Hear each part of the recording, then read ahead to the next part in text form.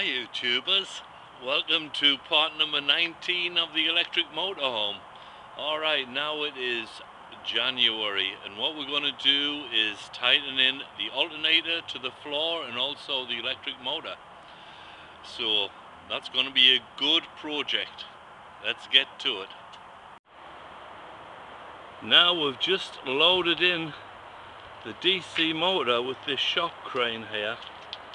So I've got the DC motor loaded onto a little crawling dolly, and that will send it down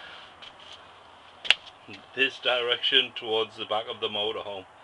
So that's the final destination. We got the alternator and the electric motor side by side. They're not lined up yet, but as you can see, the pulley belt will go from there to there. They will spin round as per the diagram. Now the only thing I've got to do now is to get this loop joy connector connected to that and on. It's going to get connected to the inside of the pulley there, then on through the wall. And I've just drilled some holes through the floor and attached these rubber mount things, and they're screwed onto there through the holes in this base plate of the alternator. So these rubber mounts, they've got stud going out here to attach to, and then it goes through the floor. And under the floor, it's just metal, obviously, it's not very thick. So what I'm going to do is, I've made these guys, I'm going to put these under the floor and mount them under the studs, so we'll get a good nice solid attachment. On the back here I took this bracket and stuck some rubber feet on it, and this will stop the alternator going backwards and forwards, I hope. Just trying to cut down on the vibration, because this thing will be vibrating a bit, and hopefully it won't be vibrating a lot. And then the next question or challenge is to get this DC motor mounted on some nice rubber mounts too. Even though these brackets will be on the underside of the motorhome, I'm going to give them a spray coat of quick colour just to protect them from corrosion, which they'll probably get. Alright, so here's the strap here, and the 3 bolts, 1, 2, 3 come down on one side, and then further along they come down here. And what I've got here is a nut and a spring washer on each of these to make sure that these things don't unscrew themselves while driving down the road. And now that the alternator is mounted to the floor, what remains is to attach this electric motor to the floor somehow. Now I had made a pair of these brackets earlier on, and one will work that side, but it's too big for this side, so I'll have to come up with some other idea. Keep you posted.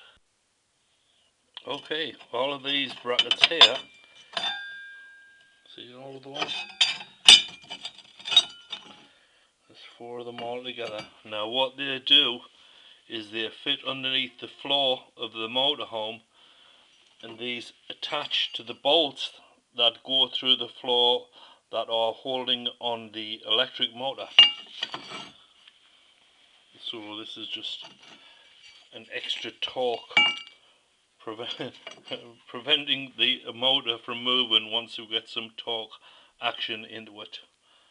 So I'm going to get these drilled out the right size. I'm going to round out the corners here, file them nice, do the edges good, and then paint them and put them in. The painting will stop rust. And then once the holes are drilled, I took them over to the grinding machine, grind off all the rough edges and corners, so I'll have a relatively smooth piece of metal. So now it's dressed up a little bit. I've sprayed some black paint on it, because this is going to go on the underside of the vehicle, so it's going to be exposed to the weather. And here on the front of the electric motor I put a couple of brackets there, nothing bolted together, and a rubber foot under the bracket. Actually there's two rubber feet, and the same on that side. And coming back here we've got rubber feet under there too, and this has rubber feet on top too. Extra fancy.